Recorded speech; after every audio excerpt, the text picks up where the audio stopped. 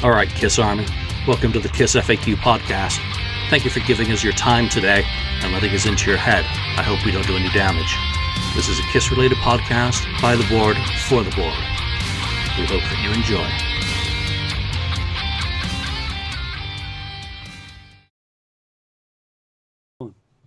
Welcome to episode 285 of the KissFAQ Podcast, or is it the Look, It's Rock and Roll Podcast?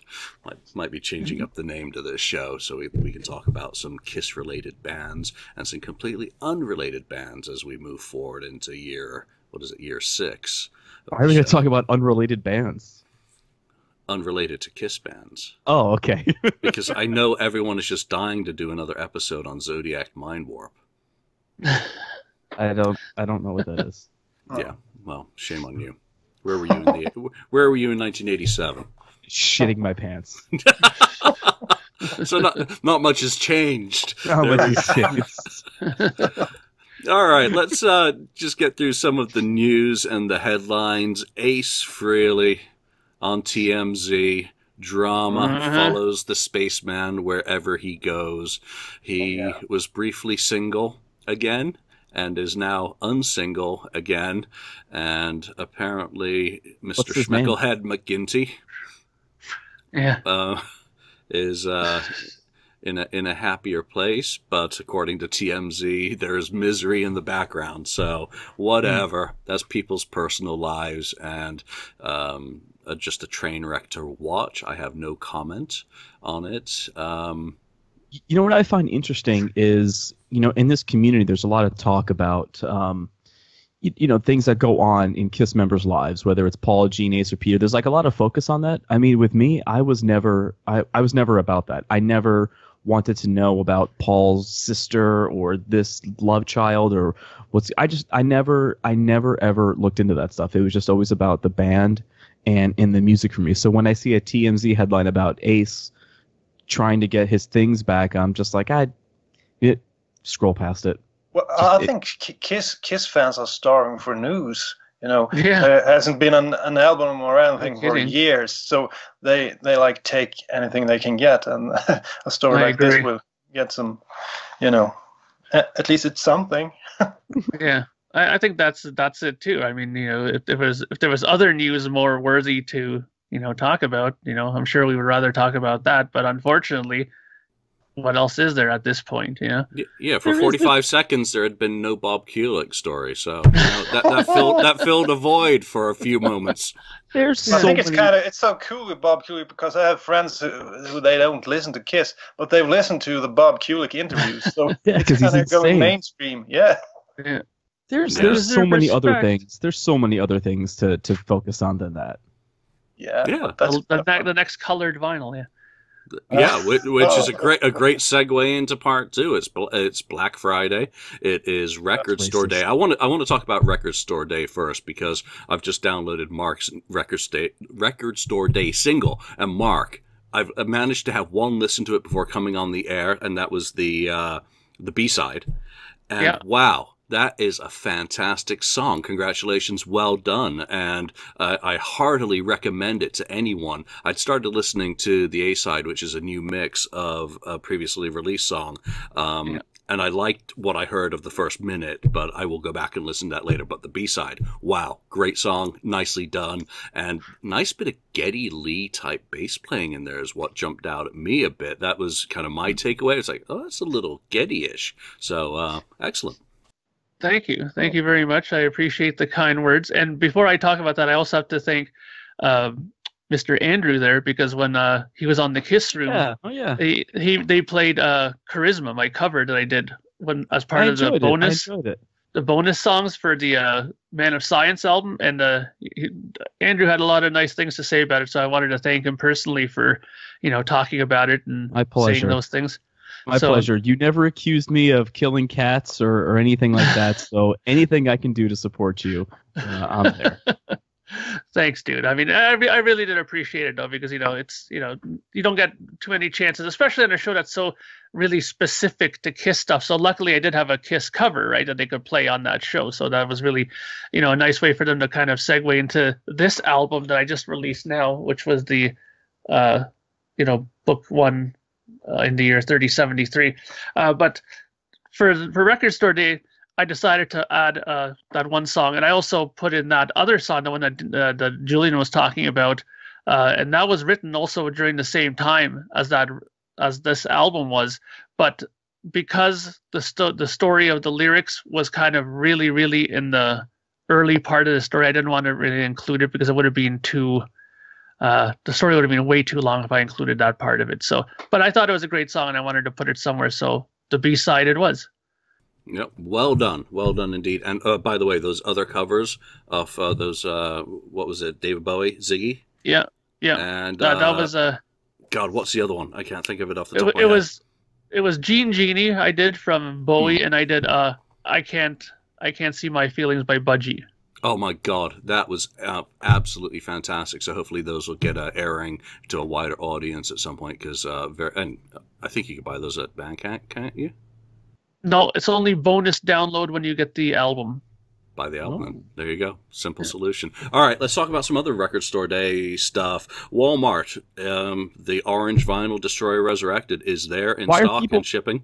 Yeah, why are people freaking out about this? Why? I don't know. Probably, a lot of people were talking about it on Facebook. It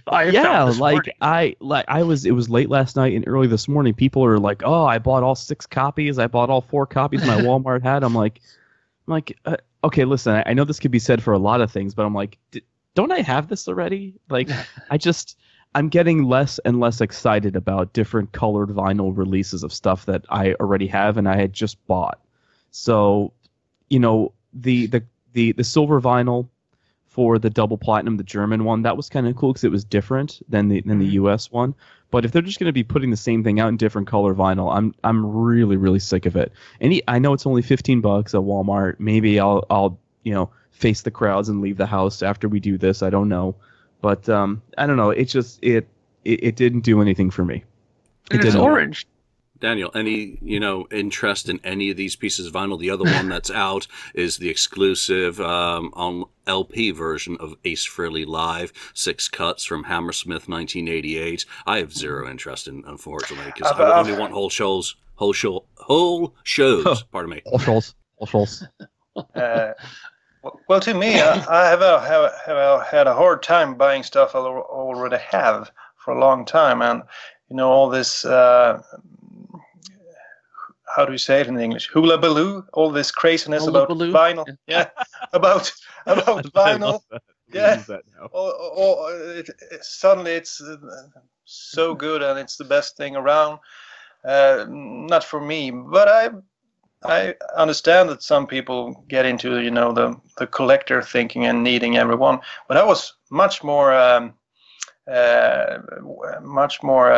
excited about the book that came out that you talked about, Take It Off. I read it this past weekend, and also I read Carl Linnaeus' book, Partners in Crime, the same weekend. So I had myself a Kiss weekend with some new information, and that's, it's kind of interesting. And the guys that wrote Partners in Crime, they are way into Kiss than most of us. I mean, they do stuff that you will not believe. So that's a good book, and I would love to see that being printed in English so you guys could read it as well. It's a very good book. It's very I'd like funny. to see all of Carl's stuff done, because didn't he do the biography as well? I know we've talked about it because you've shown photos of it previously. But any of those titles in English would be wonderful. I'd love Kiss Classified was in English. Isn't that the same group of guys? Mm-hmm. Kiss Classified? Yeah. Yeah, Carl is like the main Kiss writer in Sweden right now. So he writes for the biggest rock magazines, and that's great because he always managed to get a Kiss story into that magazine some way or another. But this was just the funniest book they ever done. So I truly enjoyed it, even more than Take It Off, even though I'm a lot into the unmasked or the non-makeup era of the band. So yeah. Well, being somebody who doesn't read Swedish, Partners in Crime. What was that kind of specified towards? I mean, obviously the one book that he did was all about the 80s stuff. What was the Partners in Crime book about, really? Well, the Partners in Crime book is really their own story, how they got into KISS and all that. So it's cool, especially for me from Sweden, because I'm the same age as those guys. So it's like reading your own story, sort of. KISS only had a few TV spots back then. We all saw them, KISS fans, and made the most of them. We all loved the Tears Are Falling video. It's so fun to read that they had the same experiences. And but then they go way deep. They go to every place in New York that has the slightest KISS connection. I mean, everything from the first place where Gene and Paul met. One of the guys in the book, he's so excited because he was the first one who managed to find out where it actually was. So he goes there, and it's a real rough neighborhood. So he hurries and he stands in the spot for like a minute, and then he runs back. But while he's standing there, he feels, the KISS story flowing through him. And a lot of those moments are really cool to read about. Cool. That's so cool. Yeah. That's so cool. I wish it was in English. I really yeah. I do. But, what else this week? I just have to add one thing. They sold out. The book sold out. The first printing sold out today. So. Oh, really? That should tell them something. Maybe Many congratulations to them. I've spoken with them just very briefly online. Great guys. I support everything that they do. In fact, when they announced that book, I was like, hey, is this going to be in English? And he says no. And I was like, well, I have too many things in Japanese that I can't read. I'm not going to add another language of KISS books I can't read. Well, maybe in the future, some computer program can help you guys and read it to you. Yeah. Well, in that case, maybe I could get my typos translated into foreign languages. That'd be great. Or just into the correct language they were meant to be in. Just annoy people in their native tongue. That's a fantastic idea. What other news this week? Obviously, the big talking point on the message board, and it's the elephant in the room that can't be avoided, is obviously three sides.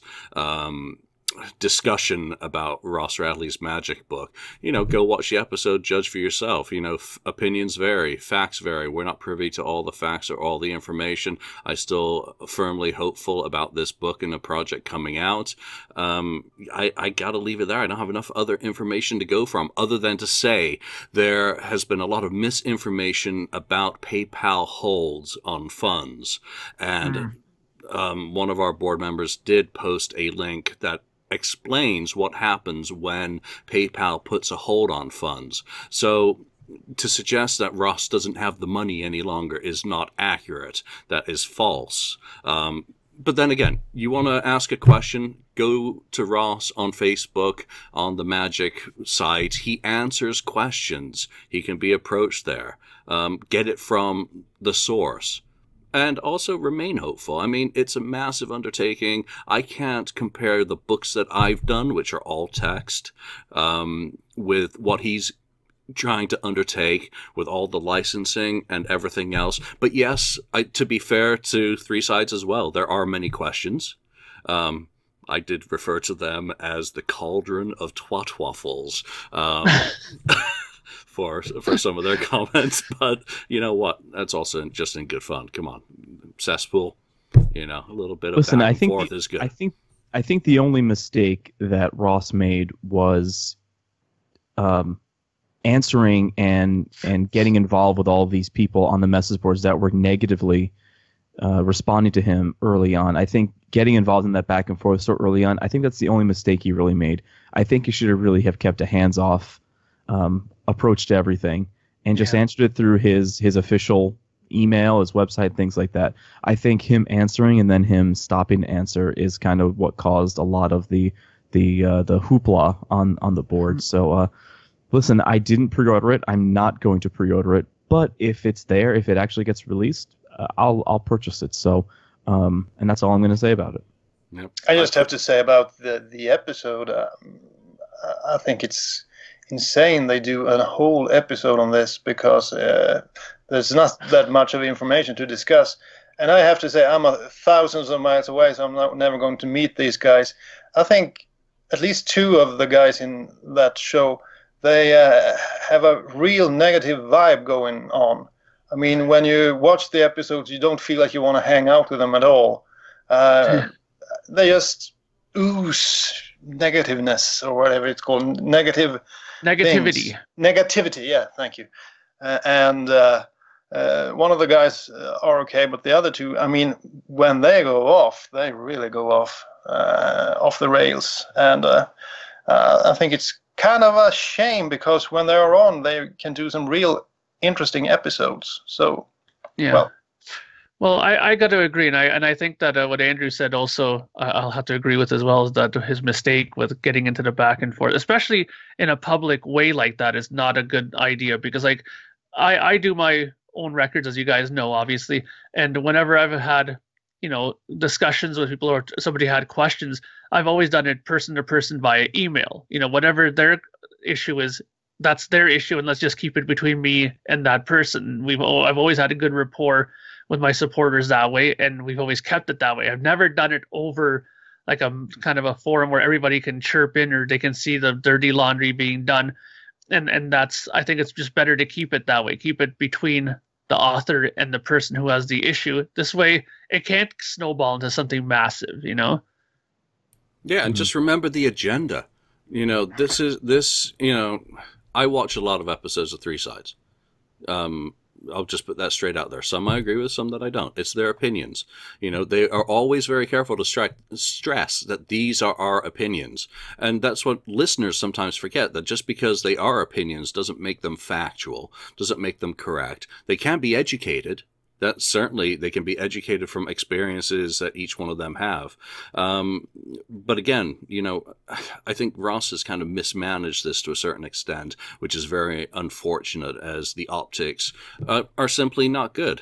So, it is what it is. What's my agenda? You have to ask yourself that when you're listening to what I'm saying. Do I have an agenda against, Michael and Tommy and Mark and Lisa? No, I don't actually. Oh, and Izzy? Well, whoever that is. I just, I'm putting it out there that, obviously it's gotten a lot of attention this week. Make your own judgments. I want to continue supporting Ross. I want to see this book happen. And I pre-ordered. So we'll see what happens. It's just a shame that they've obviously have denigrated him on many episodes, made magic the butt of many a joke, just like they have with the cesspool. So you have to wonder what that agenda is. So let's leave that there and get into more interesting stuff about, what's been going on lately. Yes. Well, before we touch on that, first question is, it's been the anniversary of Eric Carr's passing. It's always nice to look back and celebrate the Fox, who was the drummer in Kiss when I became a fan. What do each of you remember about Eric's passing and how you found out and, how you felt as a Kiss fan that here was a 41-year-old person dying? Andrew, I think as the youngest. Well, I had just become a fan in 1988, 89, so I was 6 years old in 1991, so I really didn't understand any of this. I didn't understand, but when he passed, I had a newspaper article, just like a newspaper clipping, that my mom had cut out, and she was like, Eric Carr passed away. And I had that clipping for a really long time. In one of my moves, I misplaced it, so I don't have it anymore. But I knew about it, and I really didn't feel the effects of it until much later, once I got into music a little more and wanted to play drums like Eric. So, it's one of those things where his death is completely overshadowed by the passing of Freddie Mercury, because Freddie Mercury was much more of an icon in popular culture than Eric was. That's not to take away from Eric or anything that Eric did, but people just forgot about Eric Carr, unfortunately. But what's great about Facebook and the KISS community now is every time there's an anniversary that comes up, whether it's Eric's first show, Eric's last show, Eric's birthday, or Eric's passing, you see a lot of great stuff with Eric online. So that's all really, really cool. And, if you want to take a watch of Tale of the Fox, definitely do so. There you go. And if you want to listen to the really great Unfinished Business album that Loretta put out in 2011, I highly recommend you to do so. Yep, those are very nice thoughts, for obviously someone who was very young at the time. Daniel, across the ocean and far, far away, your thoughts? Well, I remember the date when it hit the news that Freddie Mercury had died. I didn't really care about that guy. Who the hell was he? But when I heard that Eric Carr had passed, I was affected. Now I understand how big Freddie Mercury was, but back then he was just a singer of that silly band that I hadn't understood up to that point. But I remember, I think I saw the news on MTV Europe, a brief report on his death done by some girl, and I was really taken aback by it. And then I remember they released God Gave Rock and Roll to You the same year, and then one of my friends told me, "Hey, have you seen the new drummer in Kiss? She's a girl." Because there's a girl drumming in the God Gave Rock and Roll video. So I'm like, what? Is that possible? So that's my two memories. First being affected, and then finding out that there was a girl playing drums for Kiss. But I quickly understood that it wasn't a girl. If you remember the first God Gave Rock and Roll video, they had clips from the film Bill and Ted's Bogus Journey. Right. And there was a girl drumming. So my friend said, "Well, there's a girl drumming for Kiss," but it wasn't. How cool would that have been? It was a cool video. Yeah, now, but back then you wanted a black-haired guy. Blonde hair. And so it was enough that it was blonde drummer. Well, this leads me to a really good segue. Talk about the God Gave Rock and Roll to You video. You can go on to Click T-Shop, click with a K, clicktshop.com to get a replica T-shirt of the shirt that Eric's wearing in the God Gave Rock and Roll to You video. So head on over there. It is officially, I don't know if you can call it licensed, but Eric Carr's family was involved in helping design the shirt and put it together. So head on over there, clicktshop.com, click with a K, and you can get the shirt that Eric wore, a replica of the shirt that Eric wore in the God Gave Rock and Roll to You video. Mark, you're working hard with that video for us today. Thank you. That is one of my all-time favorite videos, by the way, from Kiss. That in 1991, I was a little off the radar in terms of Kiss at that time. I think it's hard to remember. Everything's a little bit fuzzy before 1997 for some reason. But I was living in a wonderful place called Throop, Pennsylvania. It's next to Scranton. Another equally wonderful place. I just remember is it pronounced Thorpe? Is it pronounced Throop? I have no idea how it's pronounced. I always called it Throop. Might have been Troop. Yeah, I thought it was Thorpe too. I'm pretty sure it's Thorpe. My rhymes are poop, Throop. Well, whatever. Back to my point. I was just on the sofa. MTV was where I got that news from. Yeah. And I was listening a lot to Innuendo at the time, so it kind of took a back seat to me. It's like Eric Carr. It's like, but oh my God, Freddie Mercury. Which is just a scale of legendariness. I mean, unfortunately, you do have a drummer who was not a very visible part of the band in terms of singing and contributions, and that does nothing to denigrate his contributions to the whole sound throughout the 1980s. But Freddie Mercury, that just hit me because I was really into Queen in the late 80s from Kind of Magic on. I loved all of those albums in particular. That was my era that I got into. So we had Innuendo just playing continuously. My friends and I, whenever we got together, cassette goes in the deck. Car cassette decks, wow. So that hit me quite a bit harder. But Eric, in recent years, since 1995, as more and more information about his career, his recordings, his demos, as Andrew mentioned, Unfinished Business, Tale of the Fox, Rockology, which, is coming out on LP as well. I didn't hear that. So much more information about him and getting to celebrate his music and his career, including a few songs, like on the Kiss box set and whatnot. It was just like, wow. And then the Revenge lineup really came in fast, and you kind of forgot about it quickly because things changed, and then Kiss was doing all these other projects. Interesting to note, I was going to mention the Eric Carr commemorative coin. Sold out. Well done. That's really cool. I saw that too. That was actually really cool. There's actually some really cool stuff that the Eric Carr family is doing with his likeness and with some of the things that have been put out as of late. So kudos to them and kudos to Loretta. This is kind of a really good segue because what I've been doing lately is I've been trying to get a complete collection of Kiss tour books.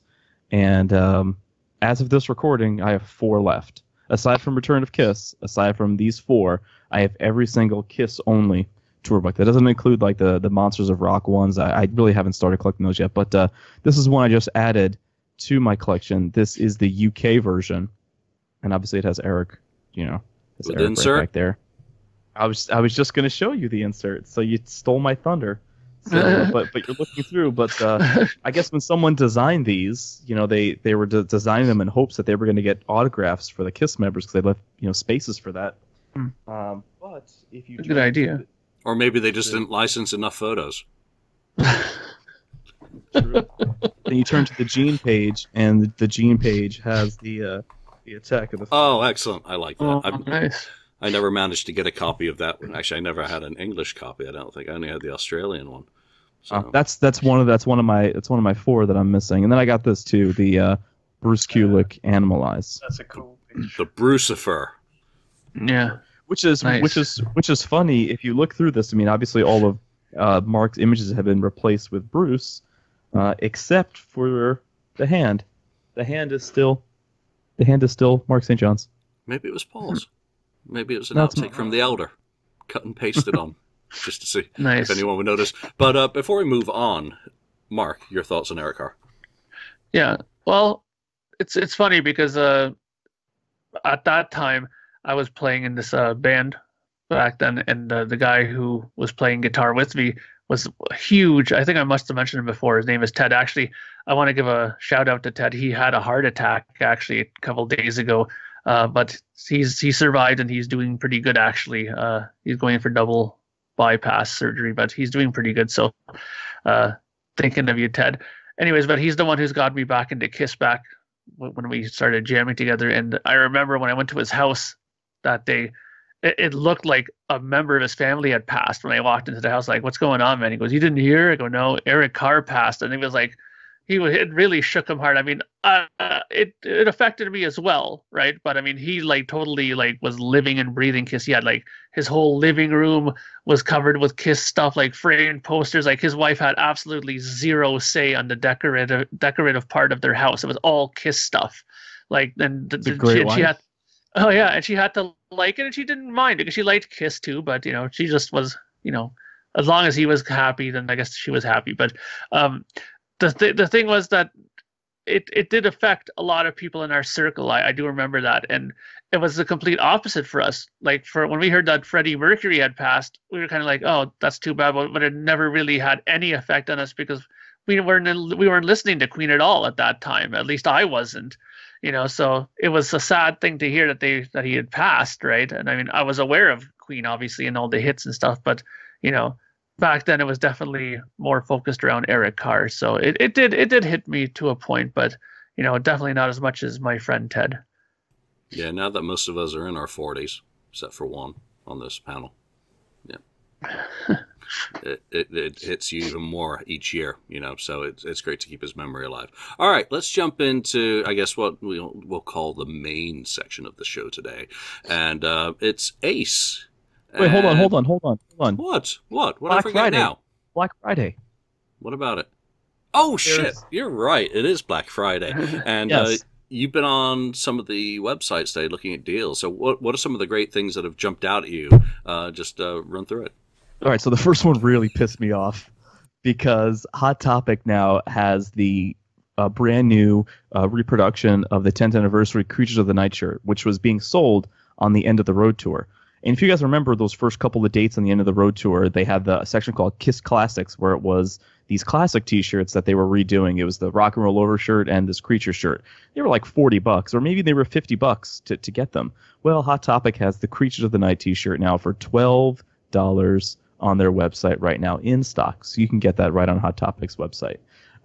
That really pissed me off because I bought that shirt going, man, I'm never going to see this again. It's not on, and it wasn't available on the Kiss Shop or Kiss Online, so you had to get it at the show. So I was like, all right, I'll get it. Anyway, but you head on over to kissonline.com, and they have their usual Black Friday sale, which is actually continuing on for an entire week. There is a counter on there. That's actually not the one, Mark. Oh, okay. Well, I was just going to put up one anyways, just to show. But that is one of them. That's not the one.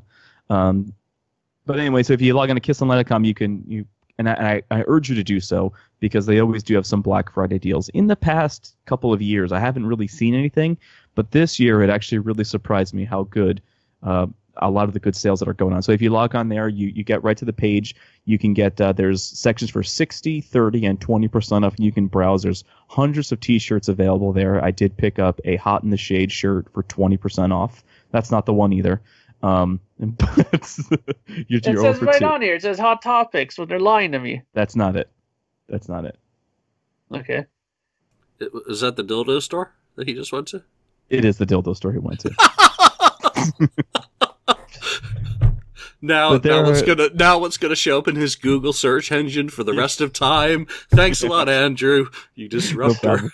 No problem. But there are some really great deals available on Kiss Online today. They have the End of the Road tour book for $16 now, and it says it's up for pre-order, so like it's not going to ship till March, but you can get it today for $16. So I rolled the dice. Don't know what version it's going to be. I'm going to get it. The other tour book sounds like it's going to be the third edition, which has some changes to the tour personnel. Yeah, the tour personnel. If it's not immediately available, one assumes that it's not been printed yet. So, and maybe it'll be the Japanese version. I have a friend in Japan who she is going to get me a version of the book there. Are they doing one specifically for that market? Well, here's the thing. There was a picture that was released a couple days ago with a bunch of the Japanese tour merchandise, and it has the English cover on it. But I'm not going to make this poor girl look through that tour book to see if there's any changes in it. I just, hey, get me one, send it to me, and if it's changed, cool. If it's not, oh well, roll the dice. So, but you can get the Kiss 40 tour book Black Friday sale today for only $6. $6 damn dollars. But like I said, log on to kissonline.com and take a look at all their sales they got going on today. They have a bunch of really great sales, and that's a lot for me to say that, because typically in past years they have, not good sales.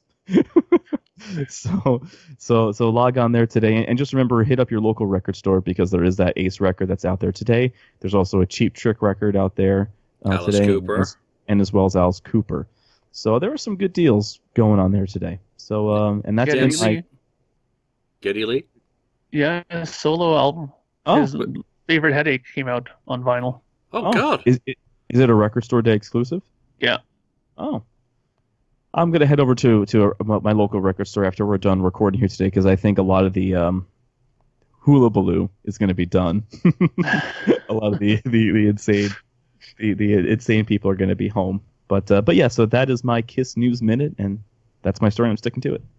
Yeah, I was just trying to check through my spam mail for Sound of Vision. The Universal is also doing deals on vinyl for people who want to catch up on that. All right, let's talk Ace. Trunk Nation interview on the 21st, I think it was, of November.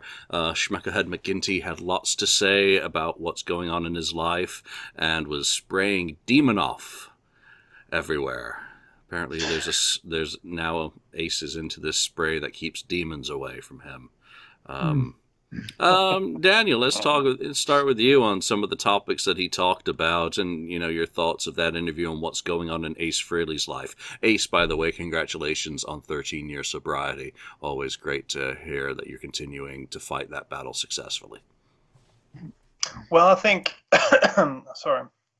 I think Eddie and Ace is always a good combination. They have a long history together, so the interviews often become very, personal, and he reveals stuff that he doesn't tell in other interviews. And but it was like he has found a new girl, and he was all over the moon, or however you say. So he started to playing. Did he play a song that he played for his girlfriend? And it was all that kind of fun to hear, because you have this 70-year-old guy being totally in love. But then you read the TMZ report today, and it seems as if he stormed into his old house and took all his stuff and ran out, and so there's some drama going on. But it was quite interesting to hear that he was going to release the next cover record in a not so distant future. I don't remember. Did they mention a few of the songs on the show, or? They did, and I'm going to go by them track by track to get everyone's thought on those in a few minutes. But it was a cool interview, so you can listen to it and have some fun. It was good fun. Yep, Andrew, your take on it. I'm just going to echo what Daniel said, especially all of the Ace and Eddie Trunk interviews, and this is going back probably 20 years. Yeah. All those Ace and Eddie Trunk interviews are always really good. Ace is always very loose. Sometimes he gets really silly in those interviews, more so than any of the other interviewers that have interviewed Ace. So, it was a cool interview. I really dug him talking about Origins 2. Anytime there's a new Ace record that comes out, there's always a lot of cool things that are happening around that time. So, I was really excited to hear about, my friend John 5 having a couple tracks on there, and it's always cool to see Ace and John working together. And you wonder, well, is he actually going to do a proper tour when this record comes out? Because he does these little pocket tours here and there, just like a 2-week run here, a week run there, 4 shows here, 5 shows here. I would love to see Ace jump on tour with someone and do a good national tour. If you guys remember, around this time last year, there was heavy rumors that Ace was going to be touring with Alice Cooper. But that never came to fruition. So I'm excited to hear some new Ace music, and I'm excited to see what Ace is going to do next year. I think the best prop he ever pulled up on an Eddie Trunk interview was the smoking flute. I thought that was great. It was on that metal show, and that was kind of cool. Yeah. There's actually a really funny Eddie Trunk interview. It was on one of the Merry Christmas specials, and this might be going back to the year. It's either 2000 or 2001. And Ace definitely was not sober for this interview, but it led to some of the most zany stuff that Ace was just talking, just being Ace. It was funny. Yeah, but as this proved, he doesn't need to be sober to be zany, because this was pretty off the wall. I mean, right back to that Schmeklehead McGinty, and a couple of his quotes really jumped out at me. Him jokingly or half jokingly saying, with Kiss, it was one for all for one. Now it's all for two and none for two. That was like, that's brutal. Talking about Evan Stanley at the Canyon Club, and having a nice relationship with him. Going into some of the details about the solo on Fire and Water. That's a fascinating, that's the information I love. Yeah. Kind of the creative side, Paul suggesting that he'd like to have Evan do half of it, but, Ace telling Paul, no, I only really want, accomplished people, doing that. So he had a nice way of explaining, kind of how that relationship and some of these bits and pieces come together. Like on one of the new songs that'll be on Origins 2, how Rachel was thrown out of the studio. So, it's great things. Mark, hopefully you had a chance to catch in some of it. Yeah. But what was your take on it? Yeah, well, I mean, as a musician, I'm sure Andrew will echo this and agree. You don't bring girlfriends to the studio when you're recording. That's just a mistake. You know that, right, Andrew? You know what's really funny about it? Every song is about either getting girls, wanting girls, having girls, losing girls. Every single song. However, you never want them around when you're recording or practicing. So I just think it's funny. Yeah, so I agree with that.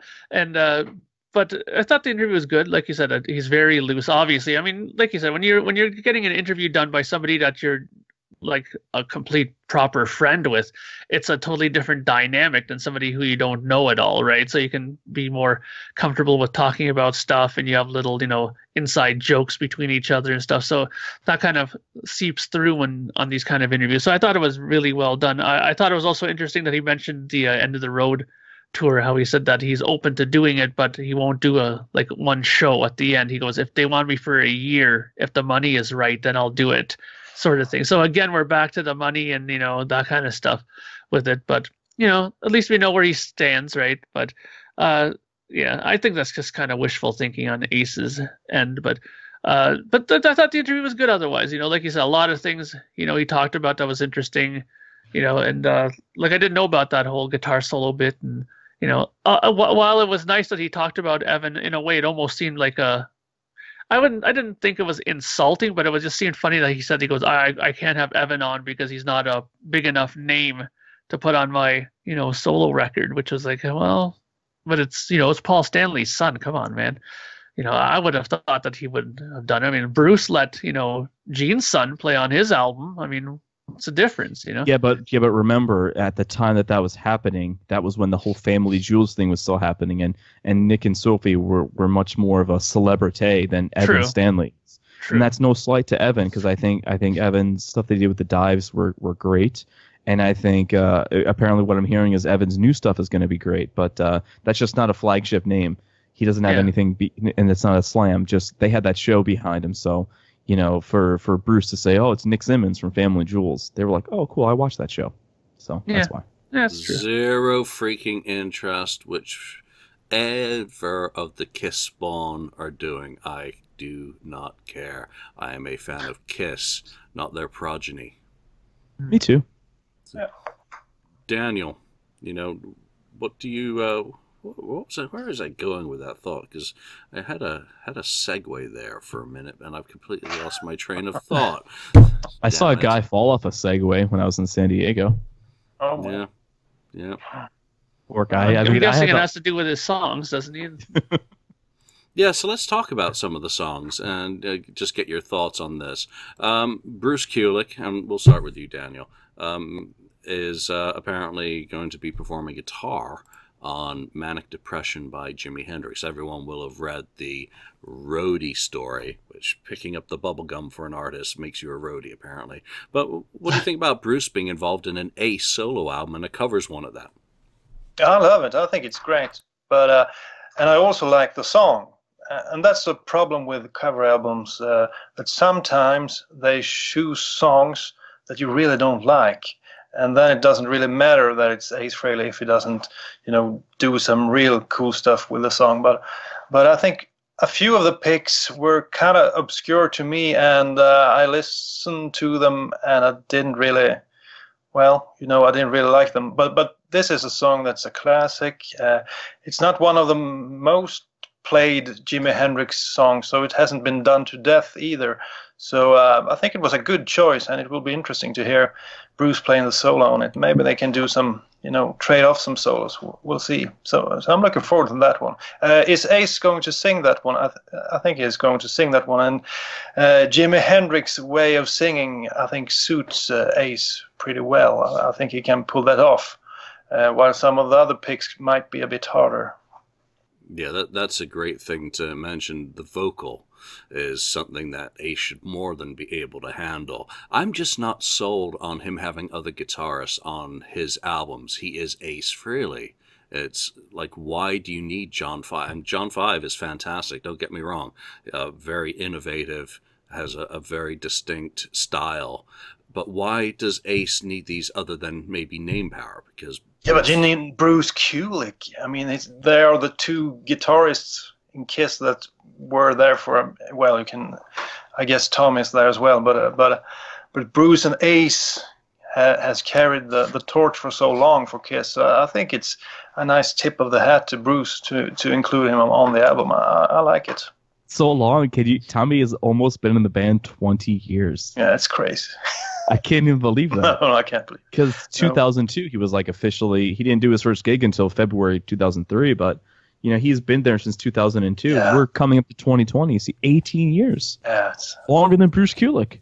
But you have to look what they've done during those. I don't disagree with you at all. Because you had the Tommy Thayer period. What is it? 2 albums, not very good albums. But the first one's okay.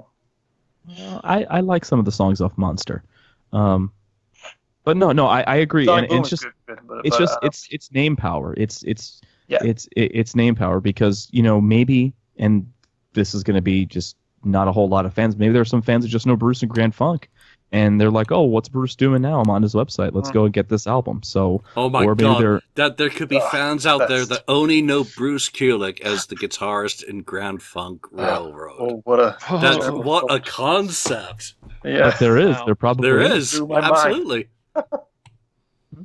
So there are people that maybe are just going to buy because of that. I mean, Ace understands, or maybe E1 understands that record sales aren't what they were, and you need name power, you need stuff behind them. So Yeah, and obviously Ace is receptive to the idea of these collaborations and seems to enjoy it from what he was talking about with, Paul, working with Paul on the first one, and some other good stories came out during this. Mark, Manic Depression is getting you down. Yeah, I don't mind that song either. Hendrix is a pretty iconic guitar player, obviously, so having another iconic guitar player do his song would be a smart thing to do. And I agree with Daniel. I mean, it's a smart choice to pick that one because it's not something that's been done 100 times, like Purple Haze or All Along the Watchtower. Just something that's catchy but not overplayed to death. So I think that's a great selection, and I think having Bruce on it is a good idea. I have no problem with that at all. I think that he'll add something a little bit different than what Ace would bring, because Ace is very much the pentatonic blues kind of player, and he brings those kind of stylings to it. And Bruce has definitely much more technically to offer from guitar soloing standpoint. So it might be nice to add in something a little bit different. I mean, even his blues playing, Bruce Kulick's blues type of playing is much more flashier than Ace's in many ways, but it's just different stylings. But I think that's what's good, adding two different styles. I mean, if you had the same kind of styling in there, then what's the point of having another guitar player in there? So I think it's a good idea, and I'm looking forward to hearing that song particularly. Yep. Next one, obviously, these are the two John 5 tracks that have been mentioned. Politician by Cream and I'm Down by the Beatles. Mark, straight back to you on both of those. The Beatles one should be interesting. I've always liked I'm Down. I thought it's a pretty cool song, rocking, and I think John 5 will be, a good person to add to it.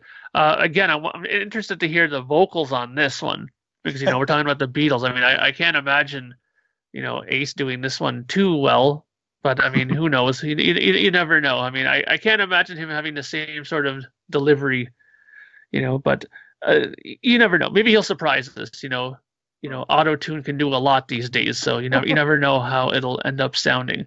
But Politician, I can't say I'm I'm not very familiar with it because I'm not the biggest Cream fan, to be honest with you.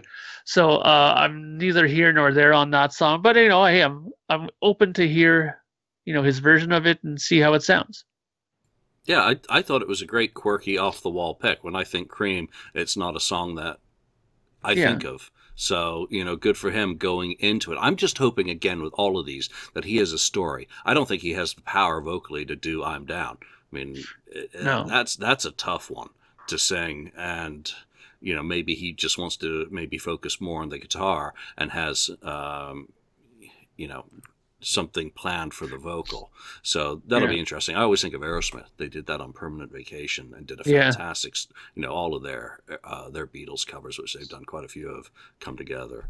Helter Skelter were good. So, Andrew.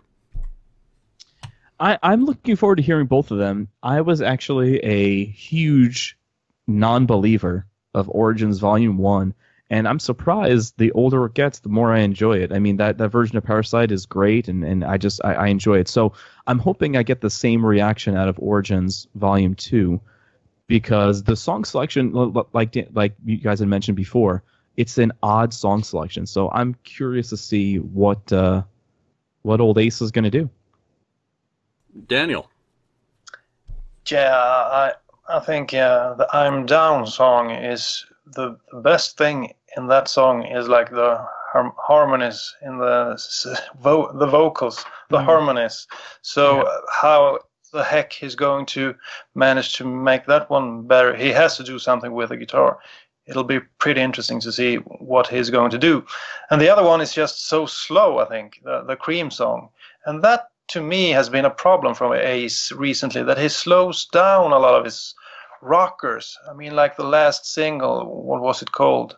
The one... Yeah, Rockin' with the Boys. If you I like that song. Yeah, I like it as well. But if you play it in, a higher tempo, like 1.25, then it becomes really good. So I'd like to see him maybe do something with the tempo in that song, and then that might make it more interesting to me at least. Yeah. I really enjoyed the other video, the video that he did with it, rocking with the other boys, because obviously he changed bands. But, yeah. Anyway, that was pretty funny. Mm-hmm. All right, next song mentioned is 30 Days in the Hole. I think we've known about this one for a while. Cheap Trick's Robin Zander is going to sing this Humble Pie classic. I'm not a fan of the song, but I can't wait to hear Robin Zander sing the hell out of it just because it's Robin Zander. So,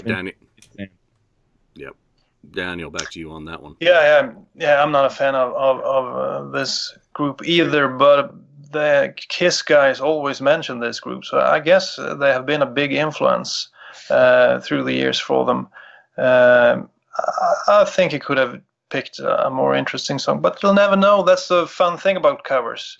It's like God Gave Rock and Roll to You. When I heard the original of that one, I didn't think much of it. When I heard the Kiss version, it was great.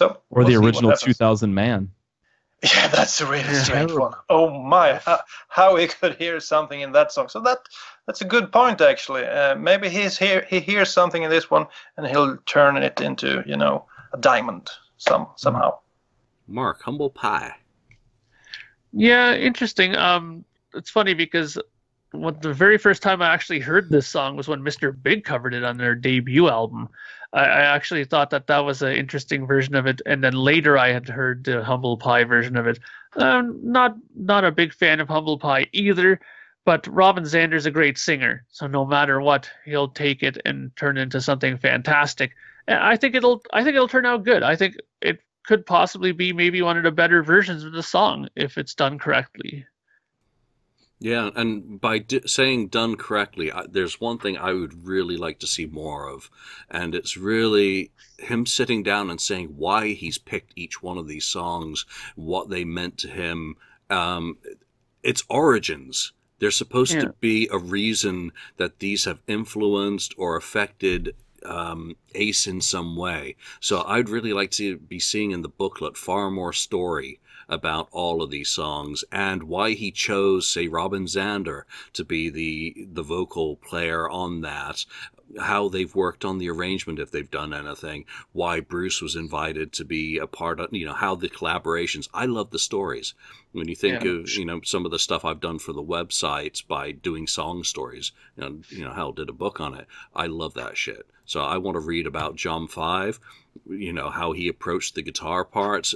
Ace does tell you, I think Politician, Eric Clapton plays 2 guitar solos simultaneously. So that's why Ace approached that and said that you need to listen to it with your headphones on as it pans between the 2 different solos. So he's already given some of that story, but package it all up so that people who didn't watch that interview or listen to it, then understand the story of why John 5's on there and how the guitars of the 2 players are balanced in that solo section. Because that learning about people making music is just fascinating. That's why it's, like with Mark, it's been fun to watch his videos during his own creative process. Andrew, whichever one I was just talking about, 30 Humble Pie. Thank you.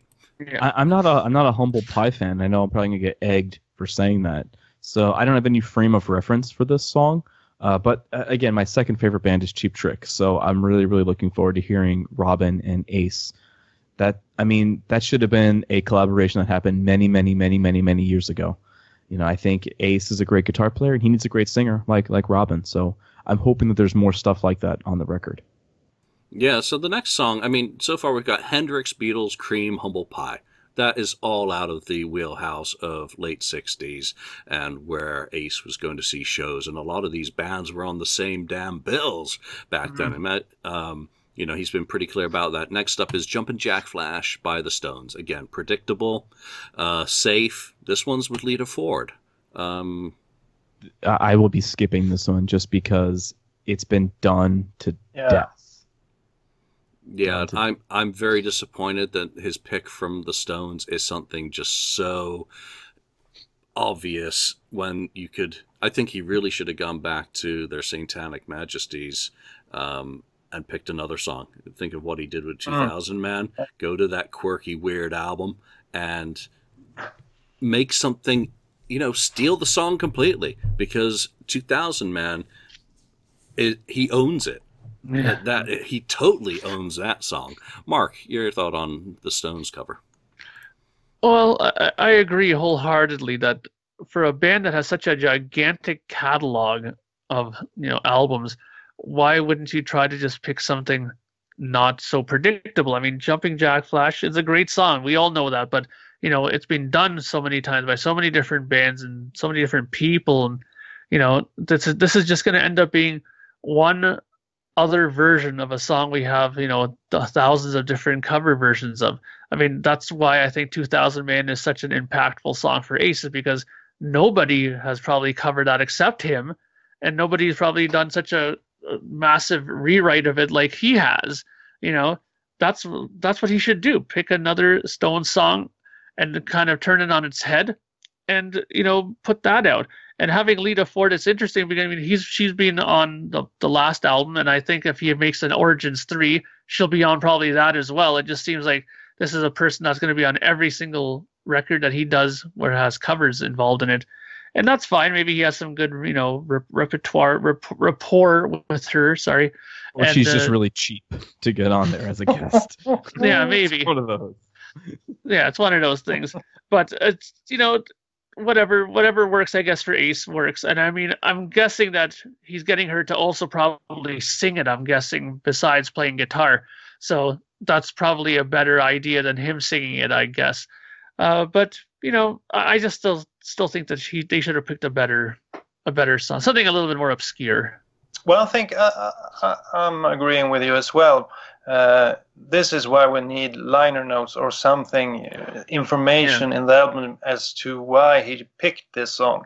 Maybe there's a real special reason as to why he picked it.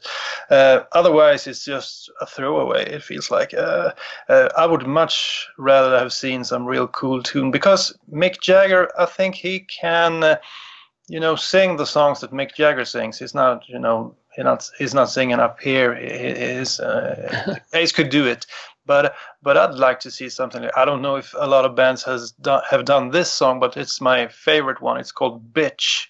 And I know Gene said he stole that riff when I think it was Deuce. He said he used the riff from Bitch. And this, I didn't know that Bitch has always been my favorite Rolling Stones tune. And then I read that, Deuce is, like a rewrite of Bitch. It was kind of cool to see that somehow I like both songs, and he had stolen from that song. So I would have loved to see that song, but this one, I'm not so sure about this one. Yeah, you know what? Dead Daisies just did a storming cover of Bitch on their last album with Karabi, which was obviously a cover album. I have to check that out then. Yeah, and they were doing it on the cruise, and part of their live set along with, they had Deep Purple Space Truckin' in there, which I think is still lying on the cutting room floor from Origins Volume 1. Would have loved for that to have been on. But just looking through their Satanic Majesty's album, there's a lot of interesting material on there. Citadel, She's a Rainbow. And the one that would just be way too obvious to Aceify, 2000 Light Years. 2000 in the title. Come on, Ace. But I guess, you know what? It's obvious that, like I said in my own, kind of statement, that Origins should have a, kind of a reason of why he's covering it. And maybe Jumping Jack Flash has, a story for him. So, maybe I answered my own ponder there. Next up, Good Times, Bad Times, Zeppelin. I guess with Kiss and Ace's formative years, it's really got to be something that is pre-73 for Zeppelin, which is a shame, because I think there's stuff off In Through the Outdoor Coda that would be fun to Aceify. Andrew, your thoughts on that song? Oh my god, I hope Ace doesn't sing this. I really hope he doesn't sing it. I mean, I'm a huge Zeppelin fan, and there's no denying that Robert Plant is one of the great vocalists of our time. I'm interested to see what Ace is going to do, because there are some similarities between Ace and Jimmy Page and how they approach some of their guitar work. So I'll definitely listen to it, but please, somebody else sing this. I have nothing to add to that. Daniel. Well, of course, they needed to have a Led Zeppelin cover on Ace's album. But I was always looking forward to Paul singing a Led Zeppelin song. That was my vision of Kiss covering Led Zeppelin. I can't see really Ace doing Robert Plant justice, as you mentioned, Andrew. So we'll see about this one. It's I'm not sure it will work out that great, but hopefully. I don't want to hear Paul do any more Led Zeppelin after all the bootlegs with a whole lot of love and communication breakdown. I've had my fill. Thank you very much. Kiss did Led Zeppelin. Great. Long Way Down is basically a Led Zeppelin song from Monster. Yeah, that's why it's so good. Mark. I love that. Yeah, I mean, again, I think that it all boils down to the singing. I mean, this is something that's out of his wheelhouse, I think, vocally. I guess that was the one advantage of having, who was it who sang on the last one? The drummer who he had on the origin. Yeah, I mean, that's the advantage of having somebody like him in the band, that he could have did that kind of style of singing.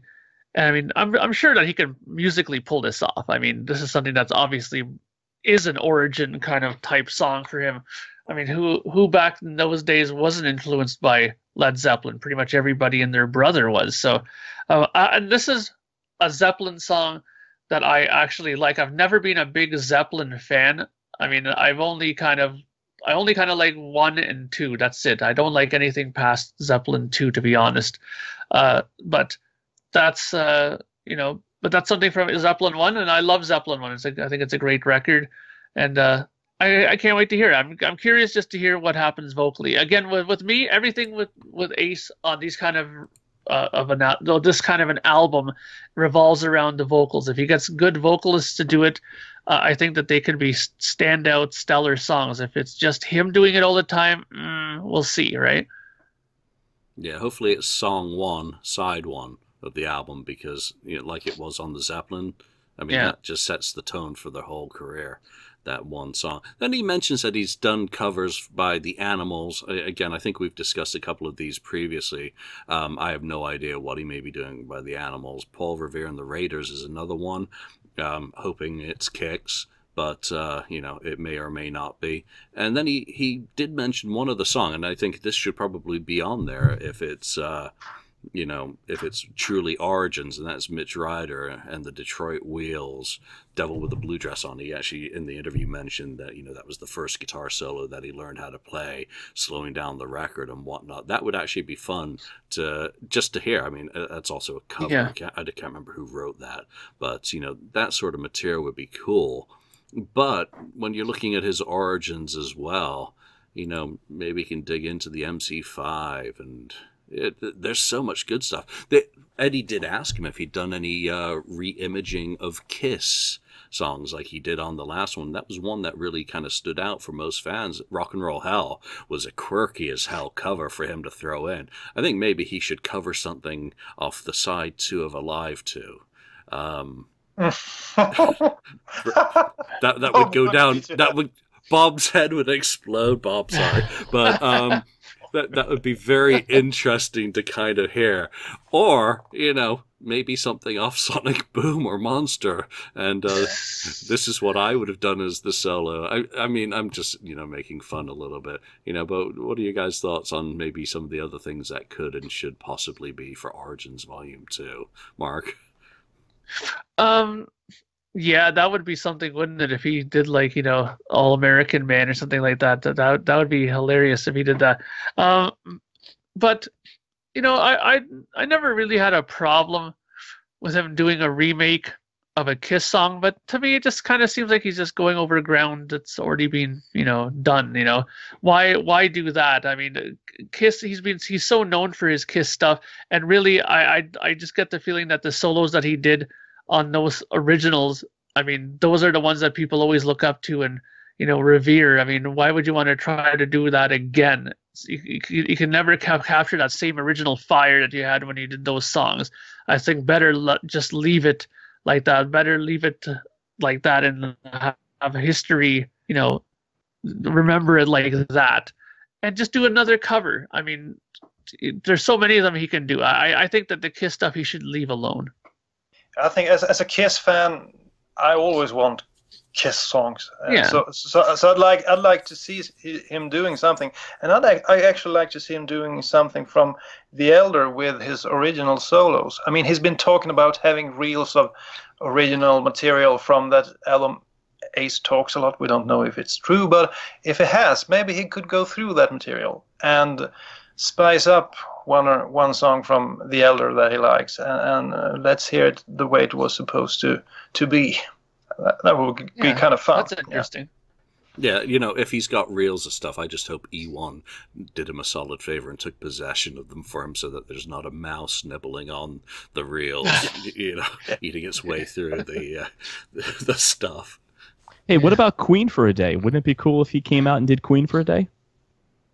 No? Maybe. I thought it would be cool for him to finally finish that song and put it out for us to hear.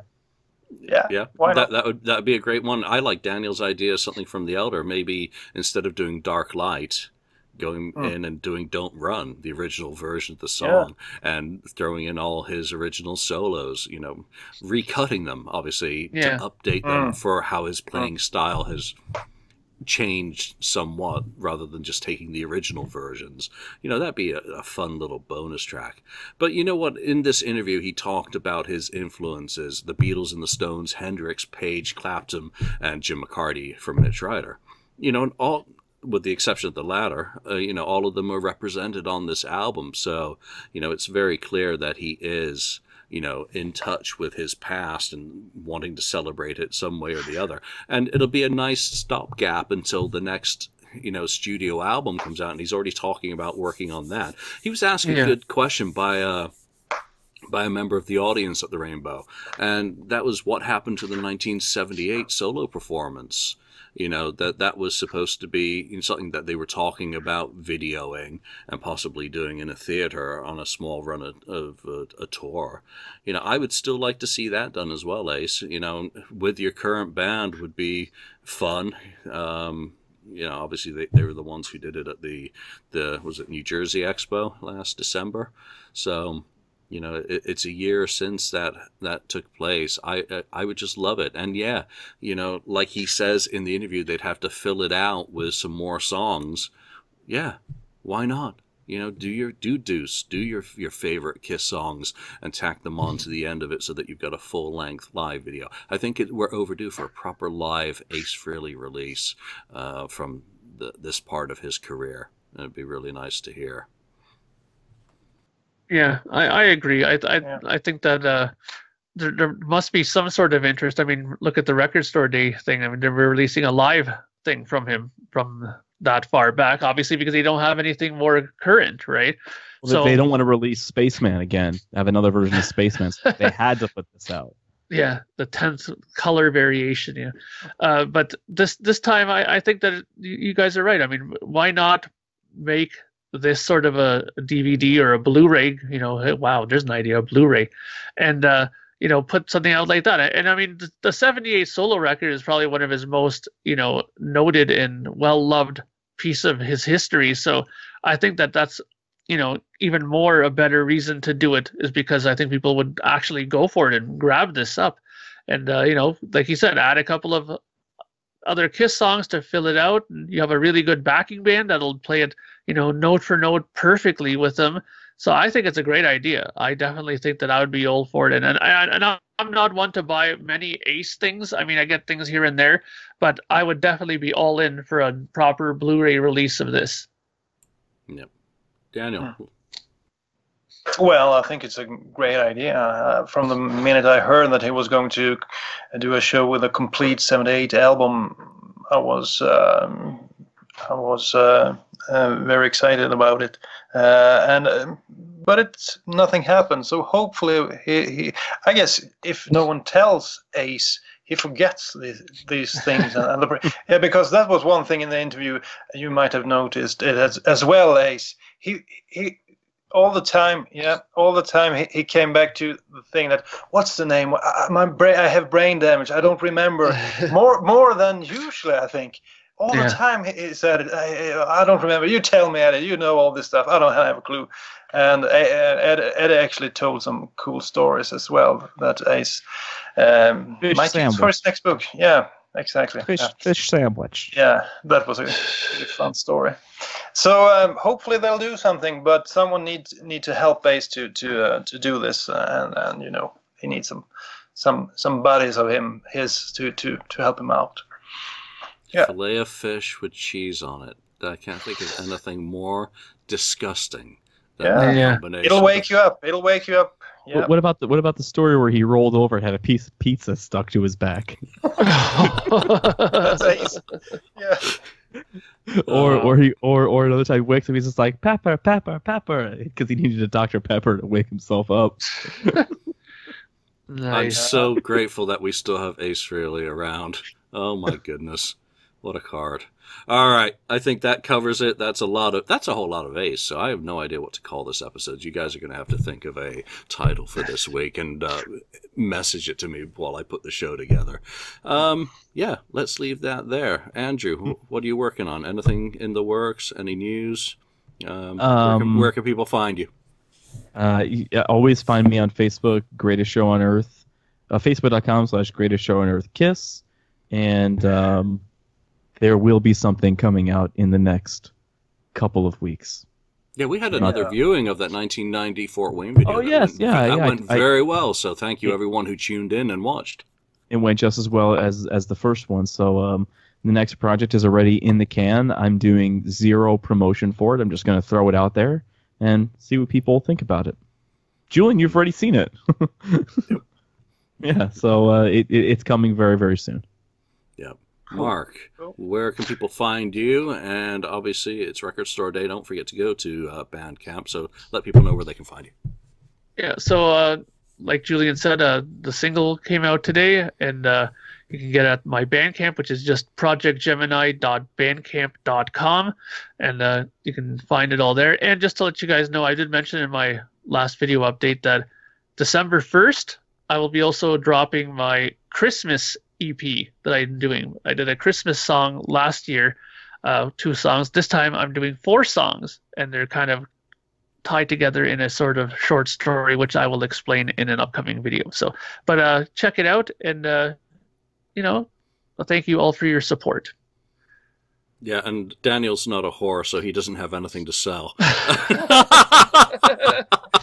Neither do I. Daniel, thank you for taking the time to join us. Andrew, Mark, thank you as well, and thank you all for listening, and we will see you next time. Bye for now. Bye-bye. Thank you for spending time listening to the KissFAQ podcast today. All sales are final. There are no refunds. If you'd like, look us up on Facebook or come over to the KissFAQ message board and discuss the topic we've broadcast today. Don't forget to rate us on iTunes, Spreaker, or wherever you've listened to the show. We hope you'll join us again.